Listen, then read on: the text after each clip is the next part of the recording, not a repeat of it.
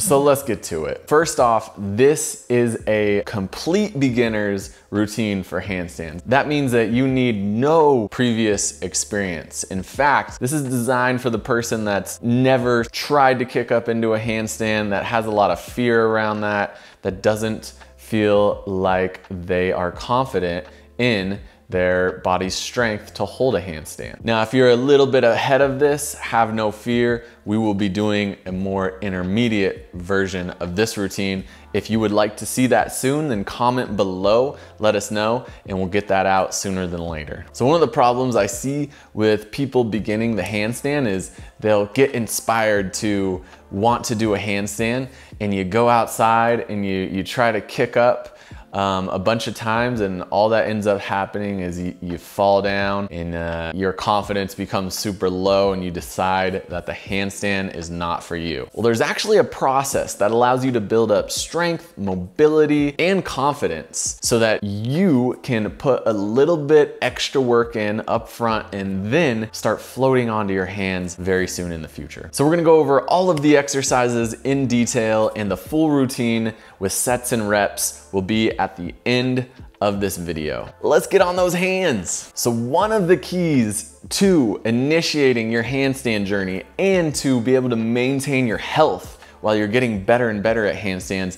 is to take care of your wrists. So think about it, just as the feet and the ankles support us every day walking through life, now we're turning our hands and our wrists into those feet and ankles. So we need those to be strong, flexible, and resilient to hold our body weight upside down. So in order to explain this properly, we're gonna kick it to my good friend Josh, who's out in the field. Thanks, Josh. And as Josh stated, the wrists are so important for beginning your handstand journey and continuing your handstand journey. So the main positions that we want to look at for the handstand is going to be this position, right? So we want to have flexible and strong wrists here so we can load the forearm over the hand. And now the other one that we want to pay attention to is this, because if we're always jamming here, then we also want to give our body the reverse and opposite effect, right? So we're going to achieve this by starting out on our hands and knees like this, and what we're going to do is we're going to start with a finger push-up. So it's just like it sounds. You're going to get those shoulders right over the hands. You're going to press your fingers hard into the ground, and you're going to press the palm up, putting all the weight into the fingers. Now, what's great about these exercises is you can gauge how much intensity you put into those wrists. So in the beginning, you may not be putting a whole lot of weight into the hands, but as you become stronger, you can shift more and more of your body weight into the hands to get more out of this. You can also start to lean the shoulder forward. So now I'm decreasing the angle here, which means it's going to be a bigger stretch, and it's going to take a bit more strength to do these really nicely and properly, right? So these should always feel really nice. There should never be any pain. And if you're getting pain, then that means put more weight into your knees and just move through your range of motion. Now we're gonna do the opposite here, which is going to be starting with our knuckles down on the ground like this, and then we're going to open up the hand and we're gonna press the back of the hand down into the ground, like so. Now in the beginning, you're probably gonna wanna bend the elbows here because it's gonna be quite intense on the wrists. Over time, I can work to straighten my elbows more and more, and that's gonna be more and more of a stretch. And just like the previous exercise, we can start to put more and more weight into the hands, which is going to require more strength from the hands, wrists, and forearms. So that is our wrist warm up to keep those wrists happy so you can get on your hands more and more. Back to you, Josh. Now our next exercise is the scapular push up. Now, scapular push up is very important for the handstand because we start to learn how to push and control the shoulder with the elbow straight, which is the same as the handstand. Now, in order to do a good handstand, you really have to press your shoulder up right? We need to be able to elevate the shoulder, and that comes from really reaching through. So in the scapular push-up, we're learning how to do that without being upside down, so it's much easier. So to perform the scapular push-up, first start on hands and knees. And keeping the elbow straight, push your shoulder blades all the way to the side, and you're really gonna squeeze your chest. You're gonna try to round your upper back as much as you can. Then you're going to reverse that motion by squeezing the shoulder blades together. Still try to keep some tension in your core here. Now, reverse and push to the side once again. Now, once you feel comfortable here, you can start to go onto your feet and do this in a plank position. Now, what I love about the scapular push-up is we're not only learning how to control our shoulder and push into the ground, but we're also getting some core training as well. And we really wanna squeeze the core as much as we can, squeeze the butt. This is all going to contribute to getting tighter in your handstand, which makes a much better handstand. And one of the most important things in the handstand is understanding how to align your body upside down. If we're like this, it's gonna be much harder to balance. But if we're in a straighter line and we can get the shoulders over the hands, we can get the hips over the shoulders, and we can get the legs and feet over the hips, then it's going to be so much easier to balance. So enter our next exercise, which is the hollow hold. Now the hollow hold is going to train your core. It's a really, really great core activation exercise, but it's also going to teach you some proprioception. It's also going to teach you some coordination. So when you're trying to find that good straight body line in your handstand, it'll become easier. So we're going to take it to Josh in the field once again to explain this one. So the hollow hold, great for handstands, and also we get to train those core muscles, right? So we're all excited about that. We're going to start down on the ground. And beginning with this beginner variation, what I want to do is I want to bring my knees up and I'm tucking them towards my chest. I like to squeeze my knees together as well because that really locks things in. Now the name of the game here is forcing the lower back down into the ground, okay? I raise my upper back off of the ground, and as I really squeeze that lower back to the ground, it really closes off the rib cage and ensures that I'm using all of these core muscles here, okay? Now from here, I'm gonna start with just reaching my arms up to the ceiling. I'm really reaching, right? The shoulder is reaching up. I'm just gonna hold this position, right?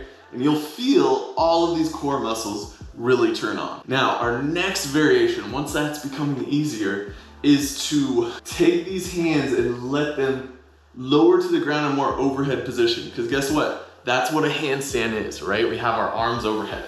So now we start to train engaging these core muscles while my hands are overhead, and this becomes more challenging, right? So we can hold this position. Now, last progression, once you're becoming stronger there, is to straighten my legs, right? And the more I can straighten my legs and lower them down to the ground, this emulates more of a handstand position. Last variation, this is gonna be hard. I won't be able to talk quite as much anymore, but I start with my good tucked position. I bring the hands down to the ground, tucking my chin. Upper back is still off the ground. Now I straighten the legs. You can hang out here. As you get better, we can lower the legs down to the ground. I'm still forcing my lower back down into the ground.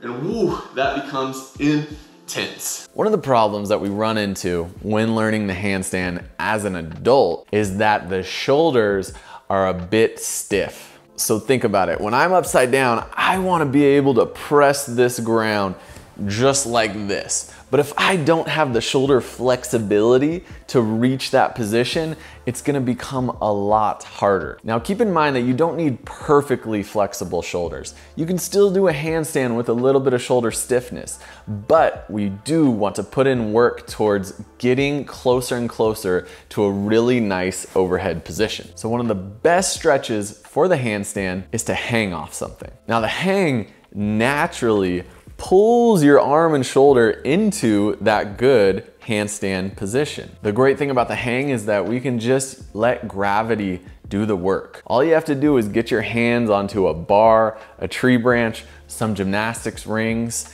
and let the torso and legs be pulled downwards while the arm is being pulled the opposite way. Now consider the hollow hold. Remember, we're trying to find that good body line without overarching our lower back and letting the rib cage flare. We can think about that same technique while we do our hold, and you'll get an even better stretch. The other thing to think about while you're hanging is to try to breathe deeply. Breathe naturally. Don't hold your breath and don't start to hyperventilate. Now, if you're doing this training at your house and you don't have something to hang from, well, first off, I'd recommend just getting yourself a doorway pull-up bar. That way you can hang and stretch all the time. But in the meantime, you can use the doorway stretch. This won't be quite as effective as the hang, but it'll help start opening up your stiff shoulders. So simply put your hands on the top of the door frame and start to let your chest drift through the door. Now, once again, don't arch the back and don't let the rib cage flare. Resist that, and you'll feel a good stretch coming through this front of the shoulder. Trust me, if you have stiff shoulders like I used to, you want to spend a lot of time here. Over time, you're gonna feel those mobility gains, and those will transfer into strength and handstand gains. The next up, we have the bear walk. Now, I love the bear walk for starting to develop strength in the overhead pushing position, which is what the handstand is. Also, bonus, we get a little hamstring and calf stretching as well. That could probably benefit us all. So to do the bear walk, we start in a downward dog style position. Now from here, what I want you to do is move one arm forward. And when you do that, you're going to move the opposite leg forward at the same time. Now, using this contralateral fashion, we start to crawl forward, keeping the elbow straight, trying to keep the knee straight, and really pushing into the ground. Feel yourself push and then pull yourself forward. I love the bear walk because it is a fun way to develop your strength and mobility, and it carries over to the handstand so much. So those first 5 exercises are all preparatory work for the handstand. So we're building up our joint strength, we're building up our mobility and range of motion, we're building up our activation patterns and coordination, so we will have a really strong base to start going upside down. And now it's time to invert. So if you have some fear around the handstand, you're just not comfortable with being upside down quite yet, then we're gonna start at a very low level progression of a handstand hold. So what I want you to do is find something to elevate your feet slightly. Now, the more fear that you have, the less you want to elevate. So you can start with something just a few inches to a foot off the ground. You're going to place your feet onto that surface, and then you're going to assume that same downward dog style position that we used for the bear walk. Now, in the beginning, the more that you're in this downward dog position, the less inverted you will be, right? Now, what I want you to do is slowly walk the hands backwards. Now, this is going to make it so your hips come more above your hands. Now we're getting into more of this upside down inverted position. And if you want a little bit more, you can start to lean your hips forward, right? Now we're getting those hips over the hands. Now the next natural progression would just be to move your feet onto a higher and higher surface until we're really stacked through the hand, shoulder, and hip. This is how we build up some confidence from just getting comfortable being upside down, calming our nervous system through steadying our breath, and to really start pushing that ground away, just like we did in those scapular push-ups. We push the ground hard, we squeeze the core muscles, and we breathe. So for a lot of people, we'll just spend some time here. We'll spend a few weeks of just holding this position and building up this tolerance to being upside down. Now, if you have a bit less fear around going upside down, and you're confident that your shoulders are strong enough to hold you and your wrists are good to go, then we can start walking up the wall. So I like to have people start with their feet right up against the wall and in a strong plank position with those shoulder blades all the way pushed to the side like that scapular push-up. Now what I want you to do is slowly start to walk your hands back. Now, once you find a good position where you're confident to lift one leg up onto the wall, place one foot up on the wall. Now, slowly lift your other foot up on the ground until both your feet are on the wall. So now, depending on your confidence, you can just hold this position right here. But if you want to get yourself even more inverted, then start to walk your hands back and at the same time, walk those feet up the wall. Now, the more that you move your hands towards the wall, the more upside down you're going to go. So my suggestion is to start the first few sessions off with keeping your hands further away from the wall and just getting comfortable there. Now, once the confidence goes up and the strength goes up, walk your hands closer and closer to the wall until you're in that real upside down position. There's no rush to get to this position. Take your time. Do some sessions with just building up the confidence. Now, once we find that inverted position, let's start thinking about some things that'll make our handstand more successful. So number one is, like I've said a bunch of times now, really pushing into the ground and really trying to elevate your shoulder to your ear. Now, everyone's natural tendency is going to be to really overarch their lower back in the beginning here.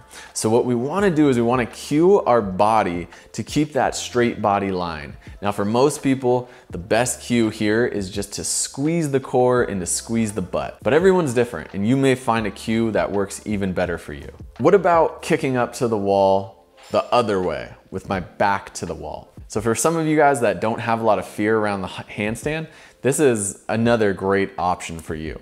But be aware that when you kick up with your back to the wall, the tendency is to arch the lower back even more in this position. So really try to resist this by squeezing the core and squeezing the butt. In my opinion, the chest facing the wall is a superior version because it forces you to use more strength from the front side of your body. But on your handstand journey, a combination of both can be really effective. So that is where we stop this beginner's routine. Now notice that we're not kicking up into a handstand without the wall yet. Take some time here to build up your confidence, maybe a month, maybe 2 months, maybe 3 months. And when you go to start kicking up in the middle of the room or outside, you're gonna feel a lot more confident in your shoulders and your body's ability to be upside down, and you'll start getting those handstands a lot faster. If you are at the point where you do want to start kicking up,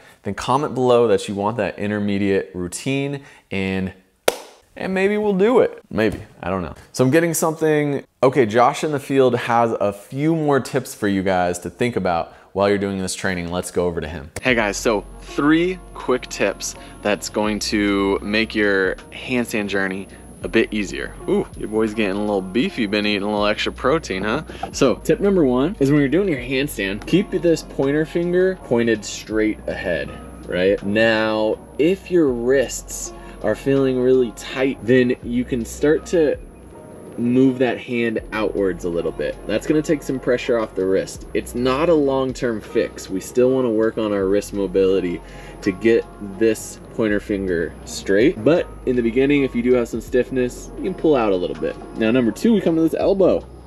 What's up, Mr. Elbow? So what's really important about the handstand is developing the ability of the straight arm strength, right? And that's gonna come with this straight elbow. So really cue yourself to straighten out that elbow while you do all of these holds and whatnot. You're gonna feel like you're stronger here, right? It's natural.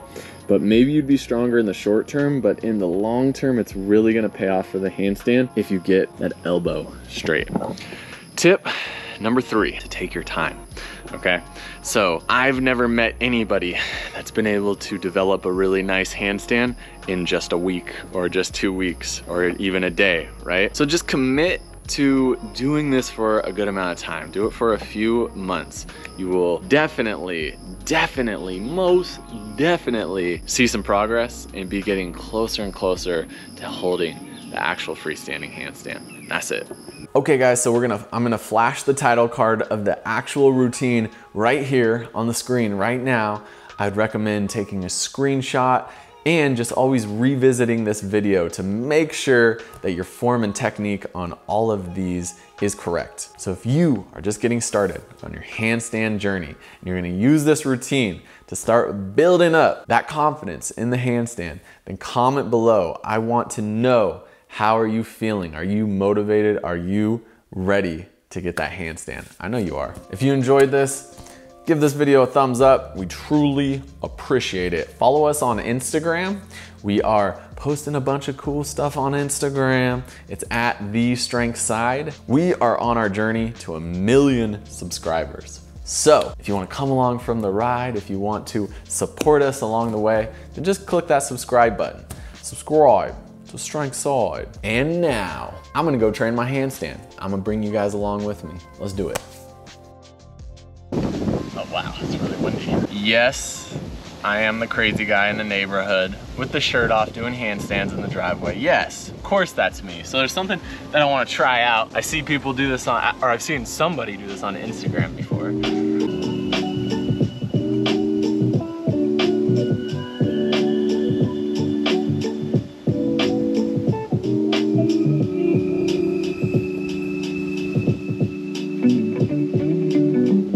All right, I don't know how that looked, but it felt kind of cool. A little L position with the legs, that's a cool one.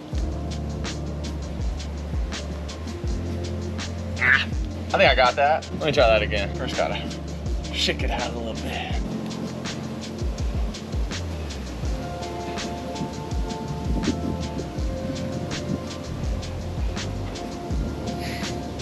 Okay, I haven't tried one of those in a while. That's not bad, it's pretty good.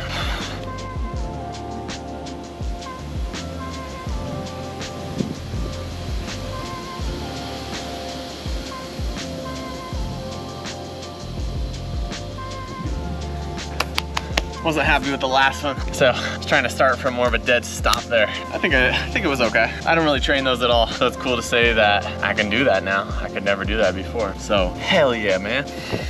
You ever do work in your driveway using the recycling bin as your stand-up desk? Yeah, me either, but today I'm doing that. Got my little slack line here. I'm not too good at slacking, but I could go on the beginner line, and I just set up this rope yesterday that I'm stoked for because I need more pooling in my life, so this is gonna be a lot of fun.